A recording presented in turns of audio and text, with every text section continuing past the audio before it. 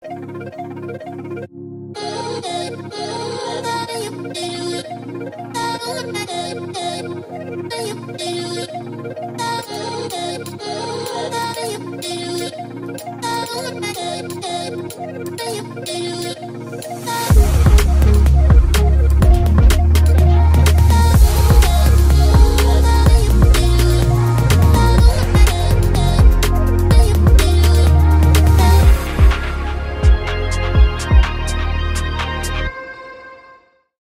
I got a quick question for y'all. So I want you to just to take 30 seconds to do this, okay? So think of inventions that have changed the world. So as many as you can think of, 30 seconds go with the people next to you. Somebody's throwing out to me. Let's see what we came up with. Inventions that changed the world. I bet we got some good ones out there. The printing press, the potato. Well, okay, peanut butter changed the world. What else? The wheel, just like the tire. I agree with that. Plumbing, yeah, thank God for plumbing, right? What else? What are some other ones? What'd you say? Bones. Oh, phones. Yeah, phones. Phones changed the world, right? Maybe one or two more. Refrigeration, it's good. I came up with a couple of them, and maybe this isn't an invention here, but fire. The usage of fire. Could you imagine the first time someone struck up a fire and watched it burn, touched it, maybe got burned a little bit? Riding animals. That's an interesting one. You're walking across the plains. It's taking you forever. You see a horse just galloping across the plains. And you're like, wow, that would be much faster. Let's try to get on that thing. That to me would be a bold move. But change the world, right? Carriages. Cars changed the world. Taco Bell changed the world. Fast food restaurants changed the world, right? As quick as you can imagine, you got food right in front of you. Airplanes, light bulbs, electricity, Alexa. I just have to yell at Alexa and it tells me all the answers I ever need in the world. The printing press, some of you guys have mentioned that. The iPhone. Joggers. Joggers has changed the world. We're a little bit more casual than we used to be, a little bit more comfortable than we used to be. YouTube, social media, Stanley Cups have changed the world. Cameras, mirrors. Have you thought about that? The first time somebody looked into a mirror and saw themselves for the first time, mirrors changed the world, right? There are a lot of different inventions that change the world, but tonight I want to share with you guys 7 words that personally changed my life forever. Not just 7 words that changed my life, but I'm convinced 7 words that have changed the world. These 7 words are right here. Go and make disciples of all nations. Sims talked about this last week, but what I want to do tonight is I want to build on top of this idea.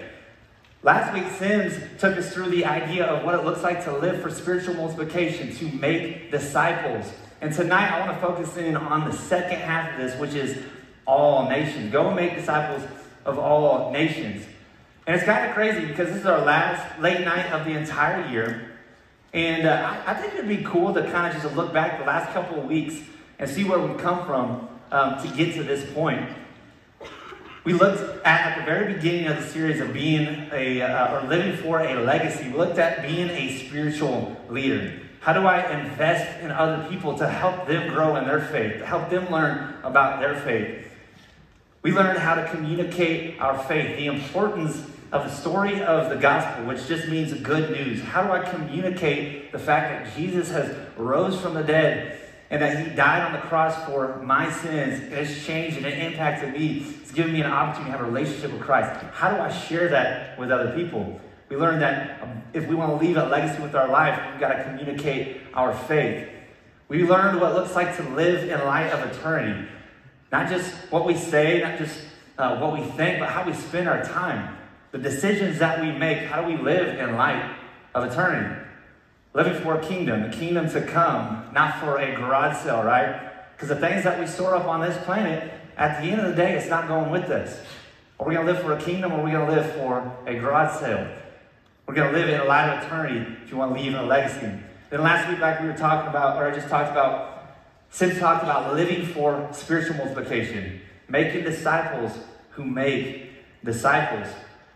And it's kind of cool. We did this pretty intentionally. When we look at leaving a legacy for our life, we thought through what is the best way to communicate to those who are coming to these late nights how to live for something that lasts, that outlives their lives. If you look at these different topics, you can see a couple different things. Being a spiritual leader gives you a lifestyle of how to live for a legacy. Communicating your faith, it is the cure. It's the answer. It's the thing in which we revolve our lives around. It's the thing that we revolve our communication around. It's the thing that gives people hope. Living in light of eternity, that's the motivation.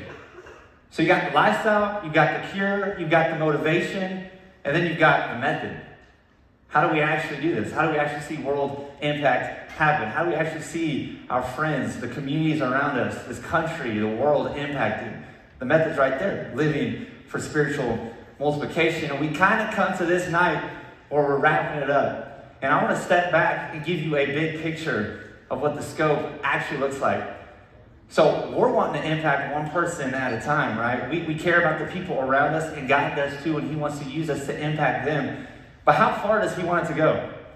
What does He want the reach to be? Well, He's pretty clear what He wants the reach to be. He wants the reach to be the entire world. He wants the reach to be the entire world. And here's the key thought tonight that I want you guys to walk away with. Is this: God's heart is to impact the world, and He wants to use you to do it. God's heart is to impact the world, and He wants to use you to do it. And we see this in one of the most famous verses of all time, and I've heard it so many times that sometimes I tend to actually skip over it. But my encouragement tonight is that we don't skip over this truth, because one of the greatest, most powerful truths of all time, John 3:16, for God so loved what? He loved the entire world. And He proved that by what He did. He gave His one and only Son, that whoever believes in Him shall not perish, but have eternal life. For God so loved the world that He gave His one and only Son, that whoever believes in Him shall not perish. So the question I ask is, who does He not want to see perish? Well, we see in 2 Peter 3:9 that the Lord is not slow in keeping the promise, as some understand slowness. He is patient with you, not wanting anyone to perish, but everyone to come to repentance. The scope is the world. And the number, the amount that He desires to see come to know Him and have a thriving relationship with Him and live in eternity with Him forever, it's every single one of them. It's all 8 billion. The entire world God desires to impact. And it's kind of interesting, these 7 words have changed the world. It's changed my life. It's changed the scope of all of history, because Jesus, right before He went into heaven, He said this: go and make disciples of all nations. Like I said, I wanted to focus in on this last part, all nations. When you look at the Greek word for nations, it's this word ethnos. And this word ethnos is defined as people of the same race or nationality, or who share a distinctive culture. And so this is indicating this, that yes, there are a number of nations in the world, but it's even more specific than that. God's more specific than that. He says every culture, every people group, every different language, every skin color, every single human on this planet has inherent worth. In Genesis, it talks about Imago Dei. We are the image bearer of God. There's not a certain race, there's not a certain nationality, there's not a certain spot on the planet that God cares about more. He lifts them all into the same category of John 3:16. He says, for God so loved the world that He gave His Son. And so it's interesting when you look at the actual Greek word, ethnos, and it really does show you that God cares for every single person on the planet. He's got a desire to reach them. The issue, if you will, with this is this. There's a website called Joshua Project. Some of you guys might be familiar with it. I would encourage you guys to go look at it. Basically, what Joshua Project is, it's a website that's dedicated to describing the entire earth looking at the different people groups, all the ethnic cultures of the entire world. And then it describes kind of the Christian movement, or the movement of how God's working all over the world. Those who have come to know who Christ is, where there are movements actually happening, and in places where it's not happening at all. So God's desire is to reach the entire world.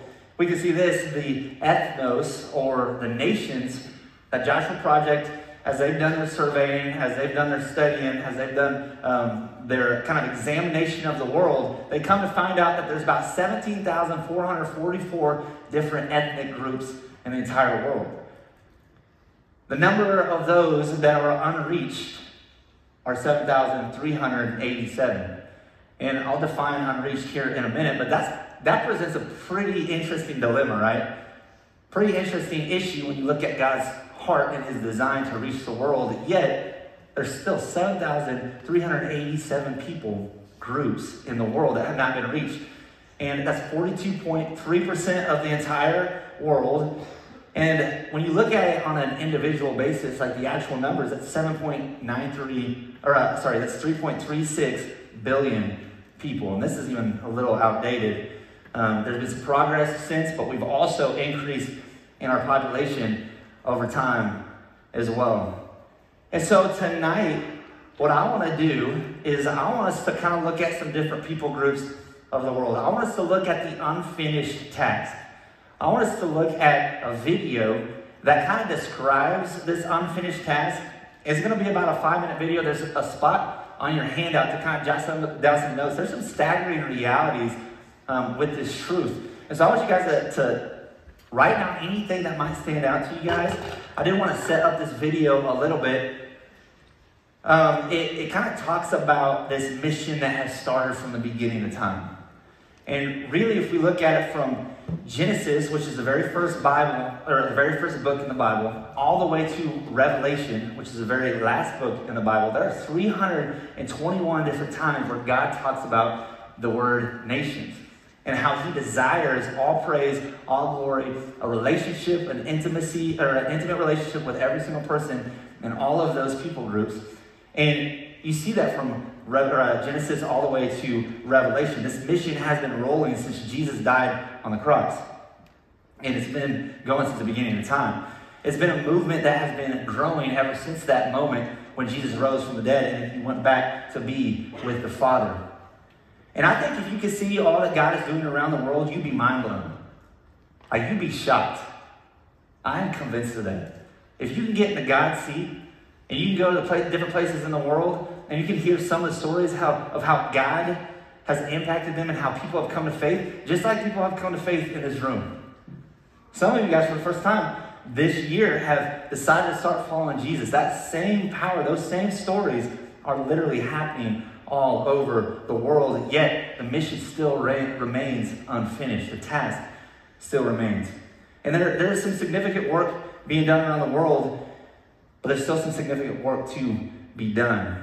And so I want to show you a video that kind of explains this unfinished task. Jot some notes down. I'll have some thoughts. I'll post it. We'll discuss it a little bit. And let's see here. Do you want to go to that slide that says unreached, Sims? It's kind of got the definition there.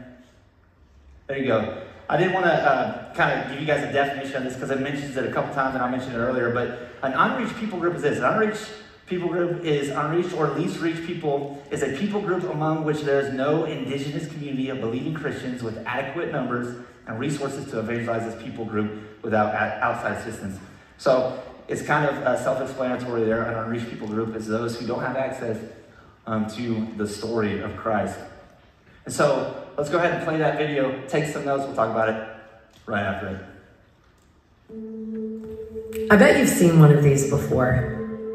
I bet you'd have a hard time finding someone who hasn't. This book is the most widely known and most printed book on the entire globe. So in today's world, when everyone is so connected, information is so accessible, and Christianity seems to be so widespread, is the Great Commission to go out and make disciples of all nations still relevant?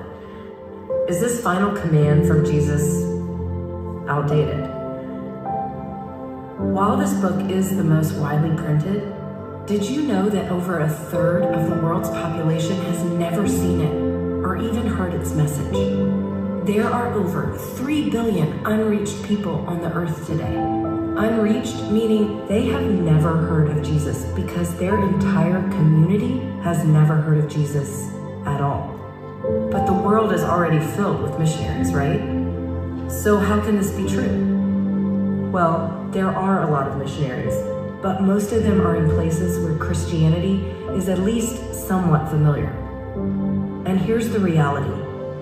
Less than 10% of all the missionaries around the world exist in these unreached areas where entire people groups have never heard the name of Jesus. That's right, 10%. So while we are doing a lot as the global church, there still remains a giant void we seem to have missed. What if there was a way to radically change this, to fill the void, to reach the unreached? It's that question that motivated a group of believers in 1993 to travel to Soviet Russia, where Christianity was still a crime.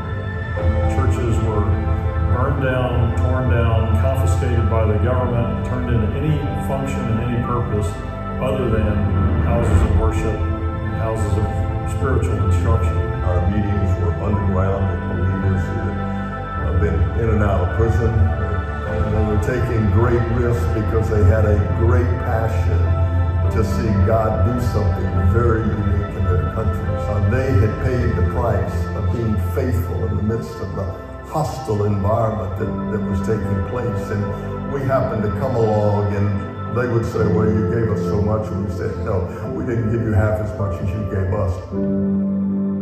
We received these teachings whereby somebody, even without formal training, can be able to go and testify and be witness for Christ as long as he has the calling and he has the zeal and he knows the truth. God can use him. As the gospel spreads, it captures hearts. This leads to a church planting movement, and we are seeing these church planting movements happen all over the world. There was this one man in Asia, and he became a believer. He learned how to share the gospel, and as he's being trained by one of our national partners, he realizes this is what God created me to do.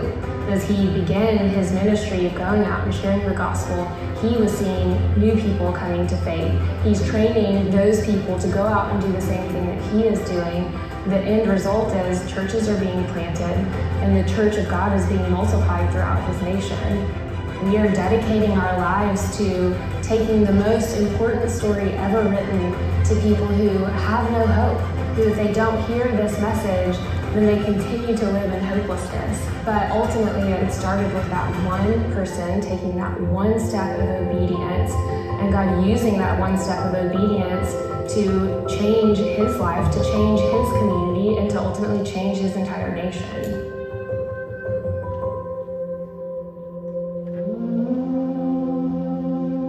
Go and make disciples of all nations. There are hundreds of thousands of words in this book.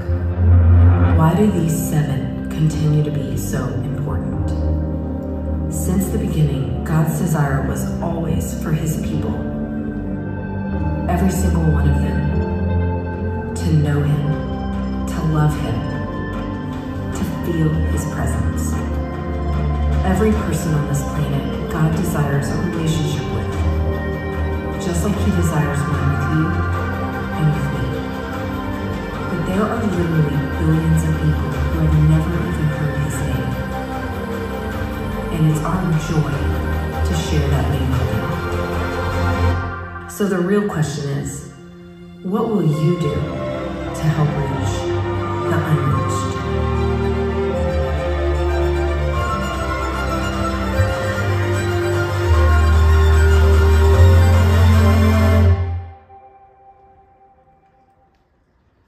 So the gratitude or the magnitude of the mission is kind of crazy to think about, but the magnitude of those 7 words echoes not just here in Manhattan, Kansas, but it really does echo into the ends of the earth, the countries that are even furthest from us.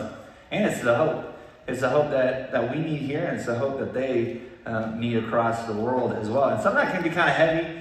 It can be intimidating to think about. But one thing I always like to remind people is God is on this mission. He's the one who wants it more than we want it, and He's actively moving this mission forward. And He actually invites us into being a part of this in a pretty practical way. We don't necessarily got to pick up everything and go right now. Maybe somebody will do that. I'll be very surprised if that's the case. But God has a purpose and a practical way for us to live this out now. Some thoughts to build off of that video and questions that come from it. One was something that she mentioned. What if there was a way to fill the void? What if there was a way to reach the unreached?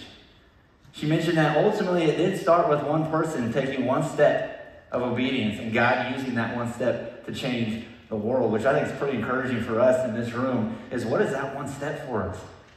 We just got to figure out what that one step actually is and just start to take it, to be involved in what God is doing around the world. She mentioned, asked the question, why do these 7 words continue to be so important? The same words that changed my life when I saw them for the first time, and the same words that are changing the world even as we speak. Every person on this planet, God desires to have a relationship with, she mentioned. What will you do to help reach the unreached? So pretty powerful and motivating video. If any of you guys want that, I've got the link to it. You guys come hit me up later. But it reminded me of a movie. Have any of you guys seen I Am Legend before? Who's seen that movie?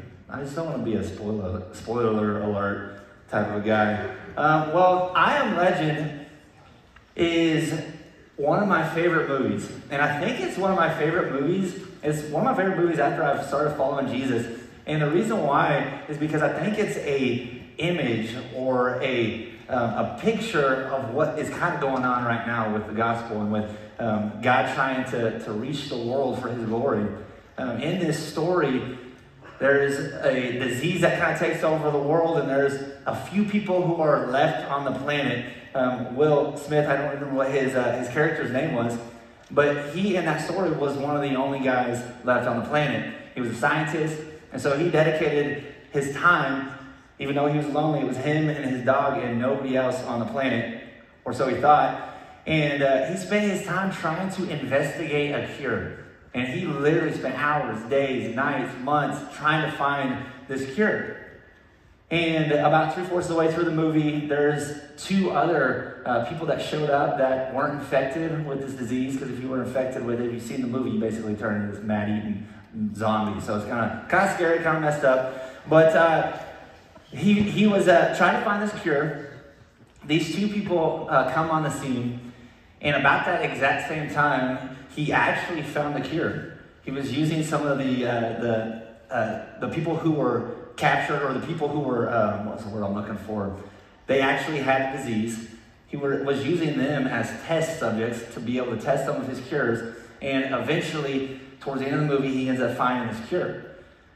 And as he finds this cure, what ends up happening is he gets surrounded, his house gets surrounded, it's the 3 of them, by these zombies.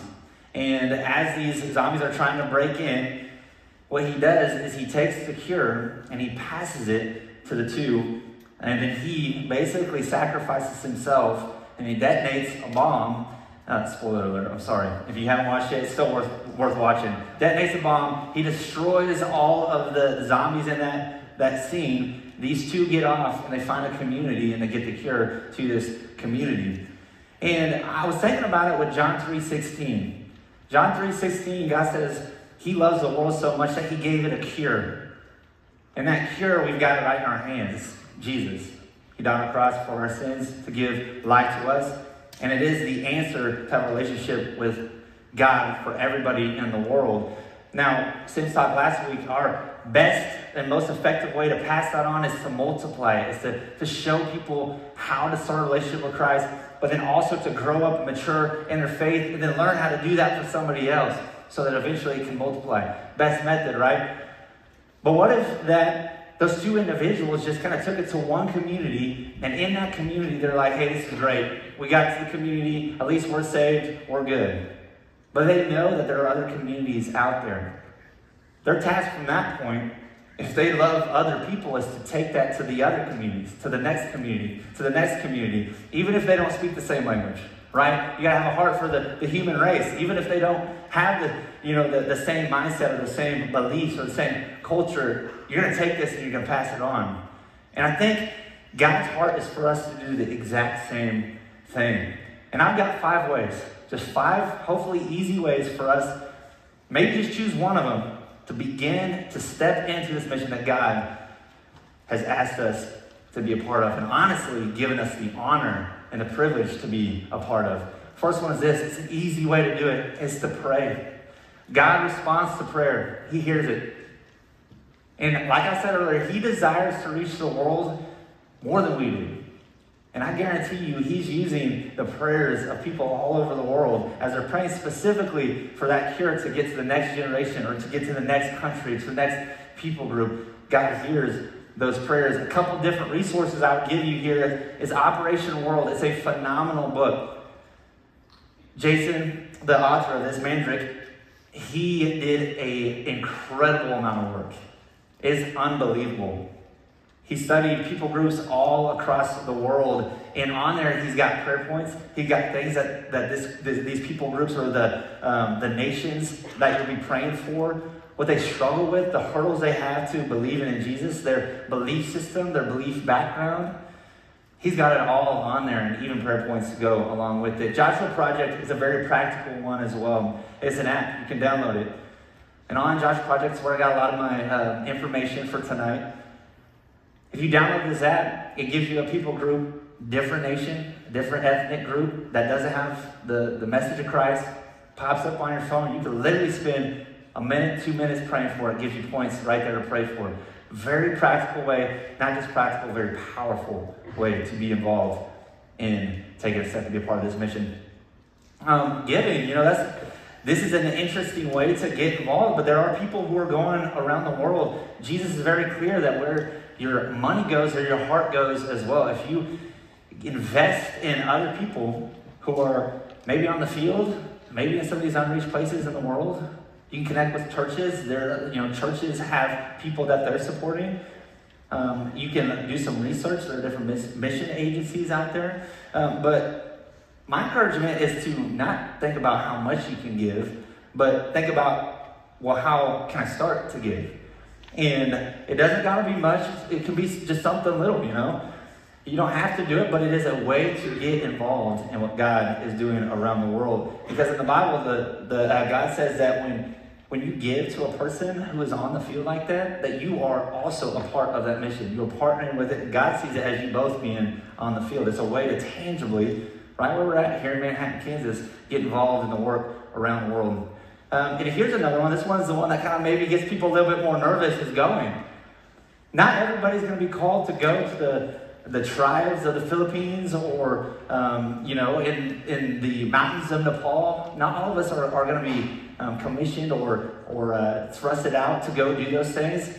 I'm guessing most of us, majority of us in this room, will probably be sent to some of the communities, metropolitan areas around us, and God wants to use you there. But for some, God might put this on your heart. God might use this in your life, and he might ask for you to consider going. And there are different ways to do this. You don't got to go forever.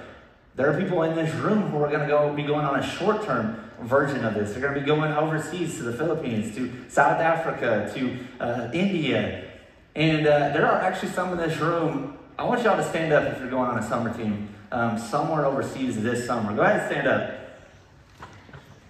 Give it up for them. These guys are taking these missions seriously. They're looking at it. Thank you guys.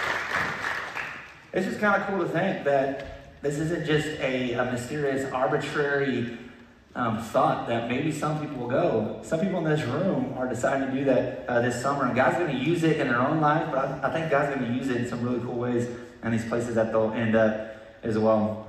I think another one is to, I got to share this real quick. So this is a group of dudes that I was just kind of allowed to walk alongside. And some of you guys have seen this slide before. But the reason why I share this is because they were in your shoes. They were literally, they spent time coming to late nights. They came to faith when they were in a school here at K-State, their freshman year. And when they graduated, they decided, hey, we just want to give a couple of years to investigating this.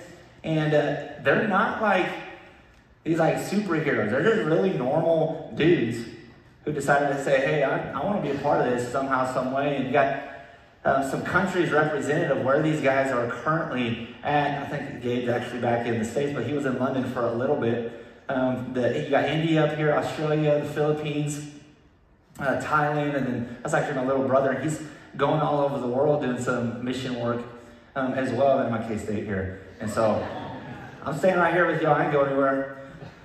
But it's kind of cool to think about these guys who were in your shoes, who were spurred by the same 7 words that I was spurred by, that a lot of people in the world were spurred by. And they just kind of took that step and said, hey, God, I want to give you this time. I want to be a part of this mission. It's not going to be everybody's future, but maybe it is going to be for some of y'all. And if you do step into that, you won't regret it. I think the 4th one is to welcome. And this is just kind of cool to lift up our heads. We're on a college campus. There are people around us that are from all nations, that really do have all kinds of backgrounds that come right to this campus. And I would say this, I think one of the greatest way God works is he, in Acts 17, mentions that he has placed you where you're at on purpose. He desires to work work amongst the people that are around you. And so think practically about that. If you're in the dorms or on a dorm floor, or you're in a fraternity or a sorority, you think about that practically. That's not by coincidence, God says. He says it's very purposeful, very intentional that puts you there, because he desires to work among the men and women that are around you, your friends. He cares about them as much as you do, and probably more. And it's cool to think about that reality, because I do think that is probably the main work or the main ministry that God's wanting you to do right here and right now, the people that God puts you around. But on a college campus, we're interacting and moving around and meeting and seeing people all across the world who are in our classes or who are eating lunch right next to us. Consider just saying what's up to them, saying hi, starting a conversation and seeing what their background is like, and welcoming them even into a friendship, but maybe even into a relationship with Christ. The 5th one is this, and I think the most practical one for us right here and right now, I just mentioned this a little bit, live for making disciples today, right here, right where you're at. It really is the greatest contributing factor to helping the world being reached. And the reason why I say that is because those guys that I met that are all over the world right now, I met them right here. Who knows what God's going to do with them? Who knows where God's going to send people? Who knows where God's going to send you? You might be in Kansas City, but one of your friends that might come to faith, and maybe their direction is going to be an internship or a job in Japan, or fill in the blank. It could be any story. I really do think that this is the greatest way to live for reaching the world and being a part of this mission, is to live to make disciples today. Go and make disciples of all nations. 7 words, change my life, change the world. I think if you enter into that same exact mission, God will use your life in some really cool ways, and he'll reveal some things to you as well. God's heart is to impact the world. He wants to use you to do it. And I want you guys to take some time just to kind of look at your notes, some of the thoughts that jumped out from you with the video, or to you from the video. Go ahead and talk about what from the video inspired or challenged you the most. What can you start doing in order to live for the world, for world impact today? Talk about that with people around you, and then Caleb's going to transition us after that.